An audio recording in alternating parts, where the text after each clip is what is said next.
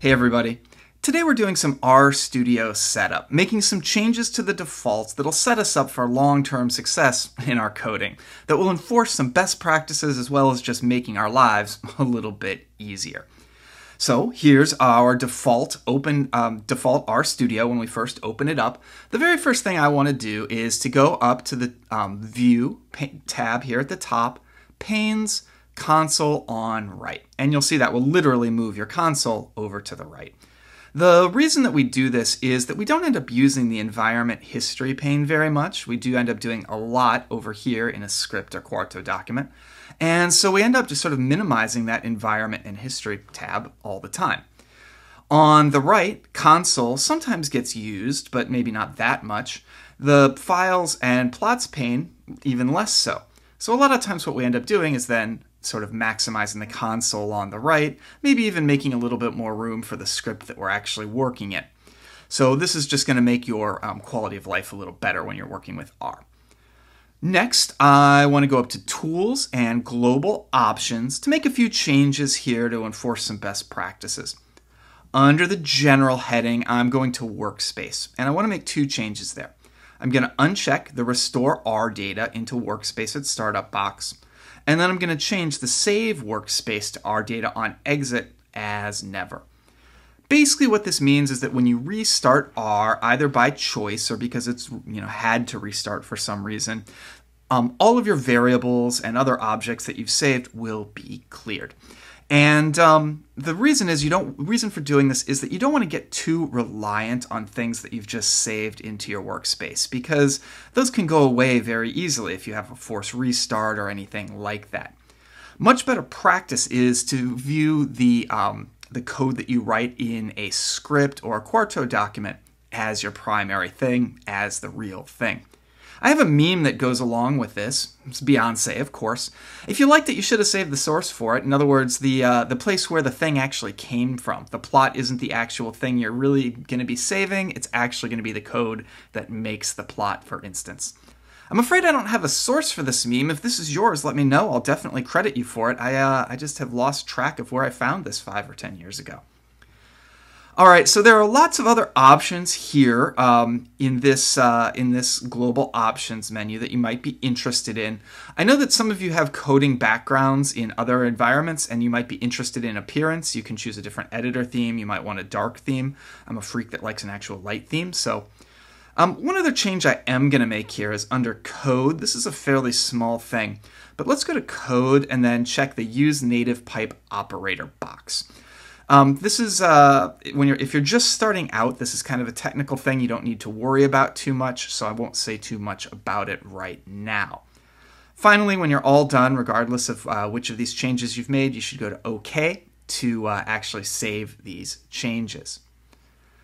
Two more things I want to do in this video. The first is to make sure that we stay a little bit organized. One of the biggest challenges when you're doing data science is that you end up having lots of sources of information, code, etc., and those can get saved in weird places on your machine, and sort of the organization becomes an issue. In order to handle that a little bit better right from the start, I'm going to start a folder where R is going to know that I'm working. In R lingo, this is called a project, and we start one by going up to File, New Project. This will pull up a pop-up. It'll take a moment for me because my computer's old. And you'll have a choice between using a new directory or an existing directory or version control. So directory is just a folder. That's computer science lingo for folder. So do you want a new folder or do you want an existing one? I'm going to start a new folder for a new project, basically just where I'm going to save all my stuff as I'm learning R. So maybe I'll just call it R Learning, and you can put it wherever you want. I'll leave it in my Google Drive.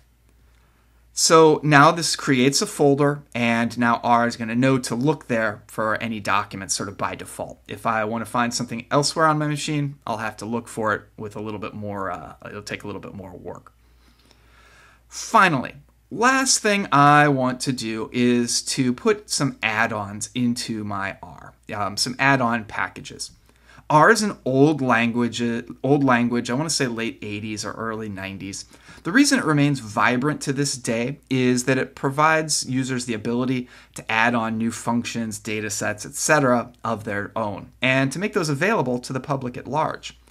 Over time, some of those new functionalities, what we call packages, have become standard and have really become core to what R does. Chief among those are the tidyverse family of packages. And so I want to put those on my machine right away with install.packages, parenthesis, quote, tidyverse.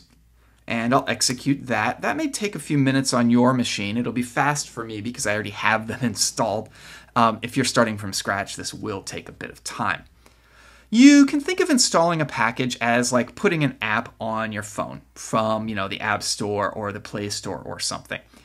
Your phone comes with lots of apps already, but probably not one for every single thing you want to do. So this is going onto the internet, pulling some new apps, some new packages onto your R.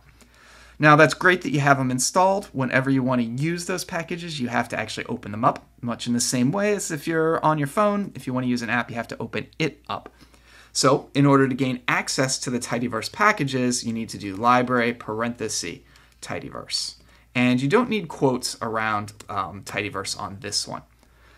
Just like with your phone, you have to open your app whenever you want to use it, but you only have to install the app once. So install.packages, you don't need to do again, but library tidyverse you will at the start of every new session when you want to use any of these functions.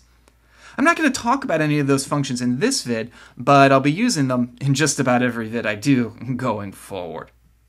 So with those changes, you should be set up for some long-term success in R and RStudio.